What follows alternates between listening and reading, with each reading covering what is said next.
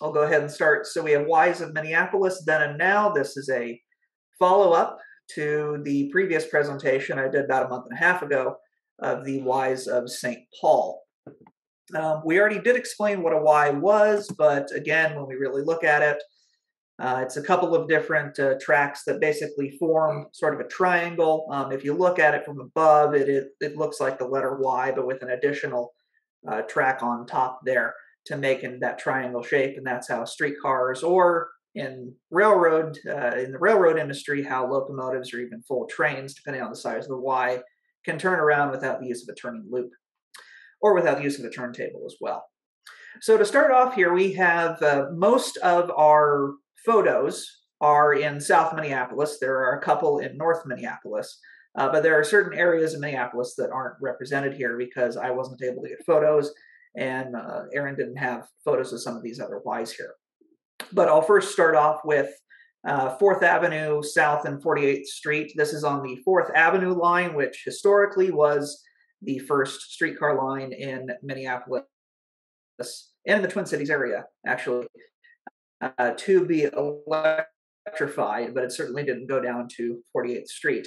But here we're looking in the older photo from the 1950s. This is in a northeasterly direction.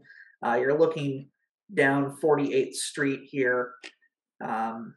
You're looking down 48th Street here toward the east, and it certainly shows that the same building that was in there during that photo from the 1950s is still there. Although our now photo for this one was taken within the last 15 years or so. Next one we have is 48th and Chicago. This is the Chicago Avenue line, and we can certainly see that in this photo, looking sort of in a northeast direction, that the building in the background is still present there. This was one of the shorter turnaround Ys. The Chicago Avenue line went down to 54th Street, ultimately by the end of the streetcar era. So this is one of the Ys where if it was a shorter trip, it would have turned around here and then would have gone back north on Chicago Avenue to downtown Minneapolis. I did hear some noise in the background. Was someone asking a question? Okay. Here was the end of the Chicago Avenue line. This photo of the streetcar here is actually from a Minnesota Railfans Association special trip that was taken about a day, or I believe it was the day after the Chicago Avenue line closed. There are actually a number of photos from that specific trip, and you can see buses moving back and forth on the Chicago Avenue line in the background. This is 54th and Chicago. Again, I noticed as I was making this, a lot of the photos faced a northeasterly direction, but that's just the way it turned out. We can see in the 1950, I believe that would be 1953 photo, the PCC car sitting there at the very end of the Y on the southern leg of that Y on Chicago Avenue, 54th Street crossing behind it. And then you can see in the more up-to-date photo that the same building that you can see in the 1950s photo is still there.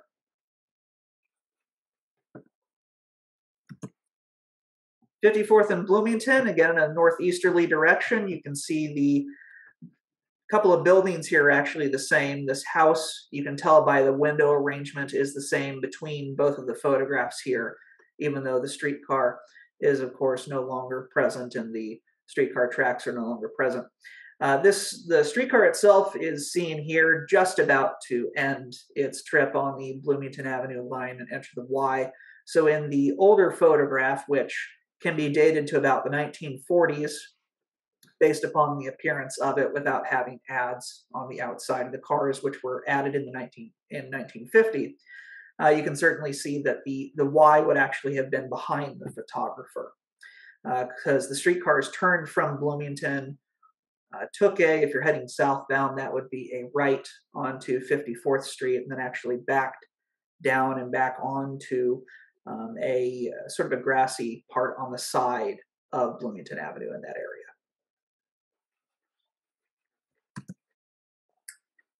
28th Avenue South and 56th Street on the 28th Avenue line. This is certainly the part of the Minneapolis system where all of the numbered streets and the numbered streetcar lines jumbled together and made a whole bunch of confusion. But this is looking, the current photo is looking south on 28th Avenue South at 56th Street, which is where that line ended.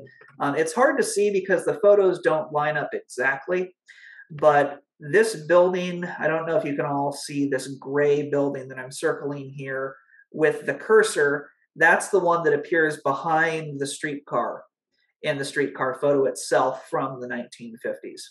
And so this photo was probably taken about, trying to think, the 28th Avenue line itself, this section of it shut down in 1950. So this was probably from 1950 itself or 1951. Certainly the smaller streetcars here that are being used on this Minnesota Railfans Association special, these shorter ones, which were originally made for Stillwater, were out of service.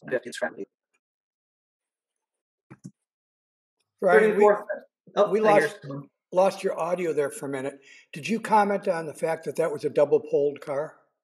I did not comment on it was double-poled, but I'll go back to it. I was commenting on this one was one of the former Stillwater lightweight cars. But this, let's see. Actually, I don't see a second.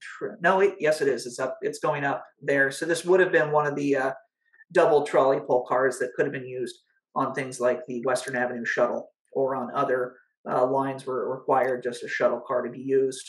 I do know that when the Penn Avenue leg of the Bryant Avenue line that would have run from 50th and Penn to 54th and Penn in South Minneapolis, this type of car was also used when some construction work was being done with the tracks, and it sort of cut off the line, shuttle to run back and forth for part of it. But again, this is one of the former Stillwater lightweight cars built in the 1920s and serving the last of the Stillwater system up into the early 30s. 34th Avenue line, the last section of it, or the very end of it, was at 34th Avenue South and 54th Street. You can see that the house here is still there, so that certainly helps us line up where these photos were taken. This is one of the lines that shut down in the earlier half of 1953. But the streetcars would lay over on 54th Street. And so if we're looking at the intersection here, if you're following the cursor, 34th Avenue would go north-south in this direction, and then east-west would have been 54th Street here. So we're looking in sort of a southeast, south-southeast direction, or east-southeast direction.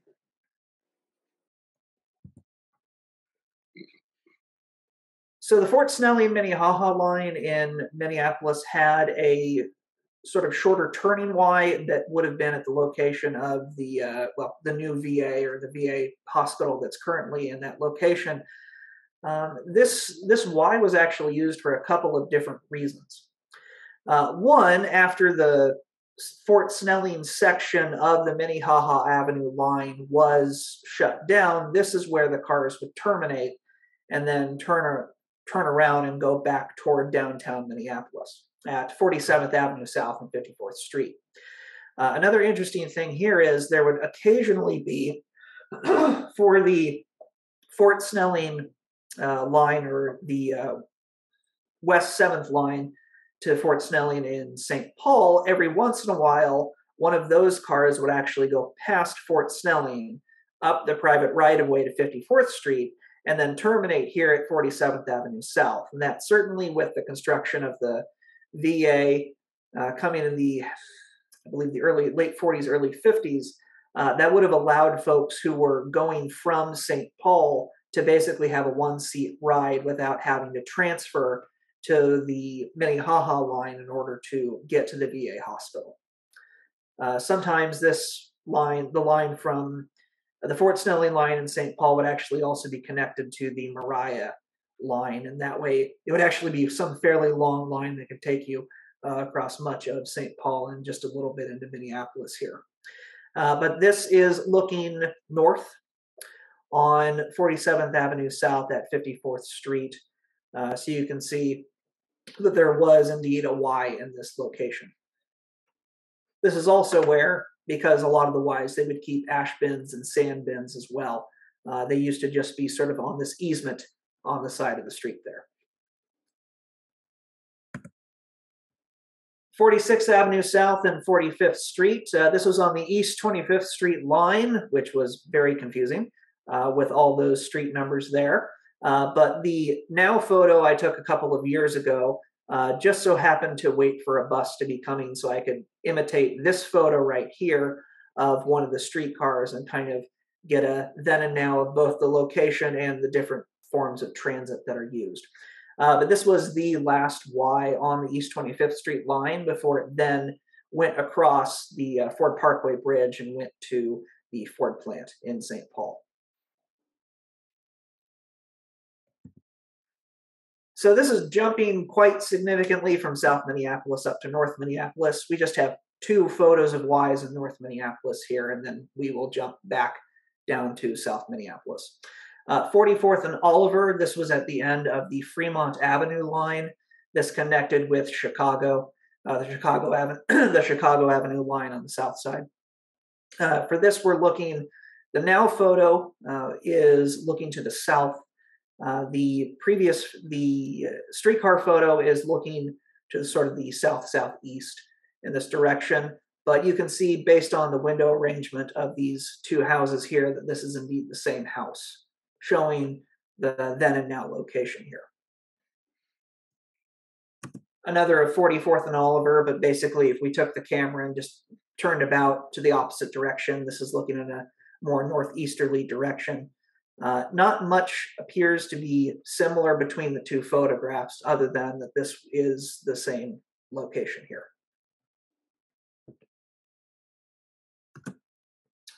42nd and Thomas, this is the Penn Avenue North line, not to be confused with the Penn Avenue leg of the Bryant line, which is on the opposite side of Minneapolis.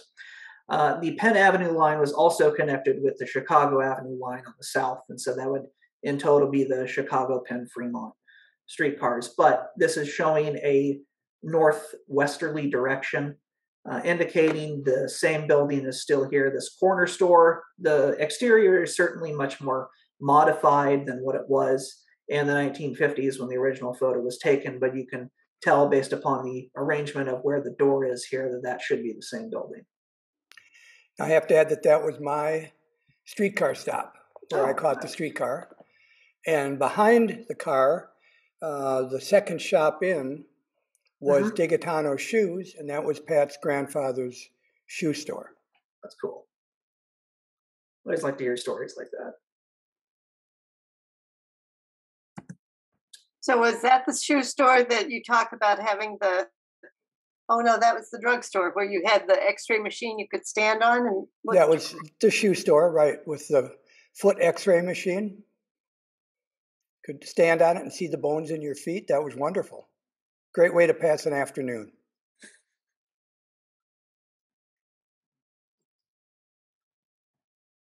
Going to the next one here, we're jumping again pretty far, but again, there's most of these photos here in the South Minneapolis area. 51st in France, which was one of the shorter turnaround points for the Como Harriet line. You can see the intersection is very different now. The photo is looking in an easterly direction. The now photo that we have, which was taken, I believe, about 10 to 15 years ago, itself is a little dated because the gray building on the right side of that photograph, I think, has now been replaced with another apartment structure. But definitely between the 2 photos here, a lot has changed as well, although I think the streetcar was a bit further down the block than the now photo would indicate. Also, one of the interesting things to note here is, and I believe Aaron has discussed this in a couple of different presentations, the shorter turnaround area for the Como Harriet line used to be on 50th Street. But because that was part of a state highway, it was decided to move that Y 1 block to the south to 51st. But if you look at the older photo here of the streetcar, you'll notice that the destination signs never, at least the destination sign on this one did not change to reflect the change from 50th to 51st. It was just left at 50th, and that's what we can see on the destination sign there, Como Harriet to 50th. Just an interesting little detail. 54th and France, and this was the end of the Como-Harriet line on the sort of west side, you could say, on the Minneapolis side, even though France itself is the dividing line between Minneapolis and Edina. But definitely looks very different between the two photos here, showing that the house here has given way to what appears to be an auto care store or an auto shop. Skipping over That's to one of the intersections where the first couple of 100 feet is a little wider than the street in the background to give room for cars to get around this big thing stuck in the middle of the street. Yep, this and you're referring to what that I think Aaron has referred to them as wide bulges, the sort of the larger area so cars could get around the streetcar. Certainly something that has appeared in Minneapolis, and you can still see the vestiges of it to this day. I believe, let's see, trying to think, there's a couple of other intersections where that certainly is the same. Unfortunately, I don't have a now photo of something like 50th and Penn where I could show that, but that's another good example of where for about 100 feet or so, where the Y itself used to be, the street is certainly wider. Is that where the extra road is on the right-hand side on the more recent picture? Let me see here. Because you can see like the car parked above that is at the curb, but then obviously the street extends to the right-hand side. Is that what you guys are talking about? Yes, that appears to be what that would be, because you would need a little bit of additional road to get the car, to get an automobile on the side of the streetcar so it could go around it. Got it. Okay. Curiously, I'm sorry, go ahead. Brian, in the late 50s or early 60s, there was still a sign on Penn about up towards the lake north of 50th that said Bus Y. And when I first saw that, I had no idea what a Bus Y was. Yeah. Bus Y. I haven't actually heard of the term Bus Y be used, but yeah, I'd assume that I'm not as familiar with the operation of the buses here, but I'm assuming that could potentially be a place where the bus would have to turn around itself. But that is a very interesting detail. That's something I'll add to kind of look up later. That might have been from the time before we had the 40-foot GMCs. The Max that were 36 feet or something like that. Would have been a lot easier to Y than a 40-foot Jimmy. Okay.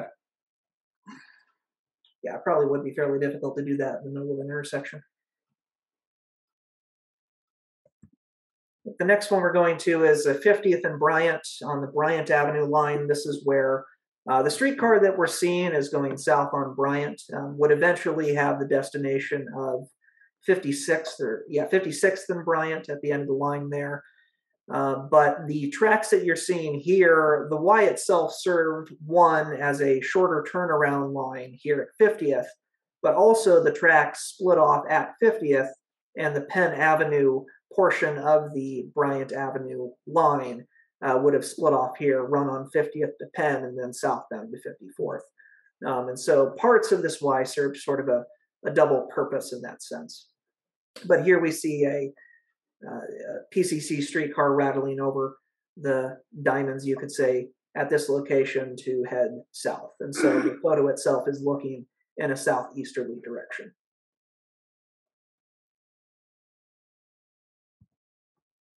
'56th and Bryant, you can see that the same church is in the background there between when the streetcar photo was taken in the early 1950s and when the now photo was taken within the last 10 to 15 years.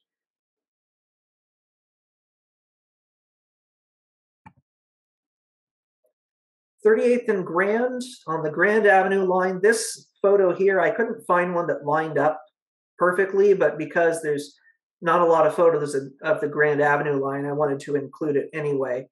So the main subject between these two photos is certainly with the now photo, we have the large building here. In the earlier photo, the streetcar photo, you can see that building in the background as well.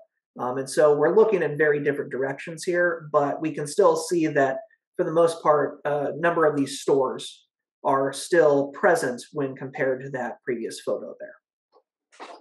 You can also see the potholes in the street. Grand Avenue was oiled earth, not paved.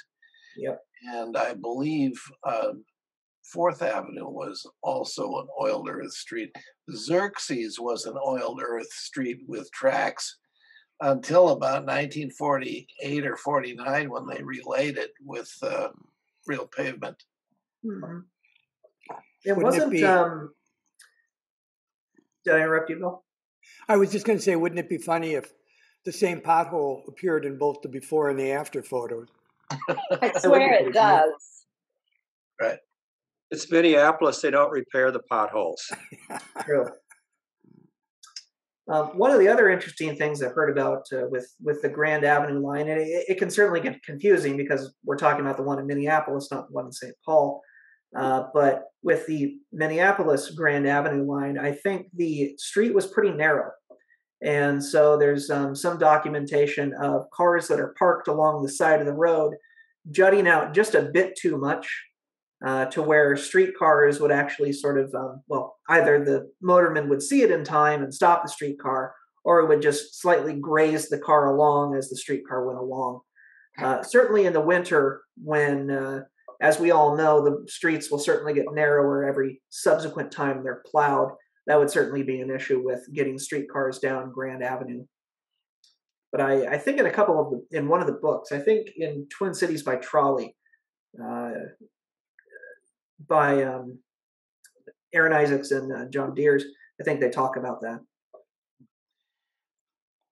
There were times in the summer when you would hear a streetcar whistle blowing, just continuously blowing. Uh-huh. And you knew that it was somebody who was blocking the track. Yeah. Of course, and sometimes wouldn't cars back then be able to sort of be bounced off to the side with quite a bit of work? These were post-war cars were pretty heavy. Oh, okay. The next photo we have here is of what at the time when the streetcar photo was taken was 54th and Nicollet. Now it's Diamond Lake Road in Nicollet Avenue on the Nicollet Avenue line. The photos are looking in roughly the same direction, northeasterly direction. You can see that although the exterior of some of these buildings has been modified quite significantly, the same buildings are present in both of these photos. The streetcar itself in this photo would have been backing into the Y. This was a shorter run car. The Nicollet Avenue line, at least by the time this photo was taken, went down to 62nd Street at a turnaround loop that, because there was a little bit of extra real estate there, was actually turned into what we would now call a park and ride lot. But at the time, it was just, hey, park your car here and ride the streetcar in. Another interesting detail. Oh, sorry. Am I speaking over someone? Okay. Another interesting detail that I just remembered with the streetcar in the photo here, the destination sign itself says Grand Monroe. This is one of the vestiges of when the Grand Avenue line in Minneapolis was abandoned. That line used to be connected to the Monroe line in northeast Minneapolis. When the Grand Avenue line was abandoned, though, the Monroe line was connected to Nicollet. They just didn't update the signs. But it appears here that the streetcar backing into the Y, the motorman has already changed the destination sign. Instead of saying Nicollet, to say Grand Monroe, just to indicate the ultimate destination of that streetcar on the Monroe line in northeast. Look at all the attachment points on the nice curve of the overhead there on the trolley wire. Yep. Beautiful sight. The hardware store in the background where it says paint, that's owned by Settergrens. And Phil Settergren was a longtime volunteer at the car barn.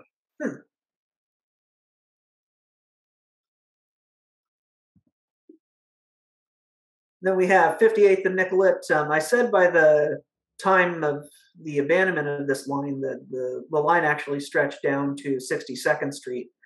At least in this photo, because this was made prior to the exterior signs being put on the streetcars, which would sort of indicate it was at least a pre-1950 photo. It was about 1947 or 1948 that the Nicollet line was extended from 58th, which for a long time was the terminus, to 62nd Street. So from the streetcar photo, I'm not necessarily sure when exactly this was taken, but when that photo was taken, it could have been that 58th was indeed still the terminus. Either way, there was a turnaround Y there anyway during the time. And so this is right behind that, I believe this is right behind that Cub grocery store off of Nicollet there near 59th, 60th Street in that area. But it certainly shows quite a different scene between the two when you compare the photos.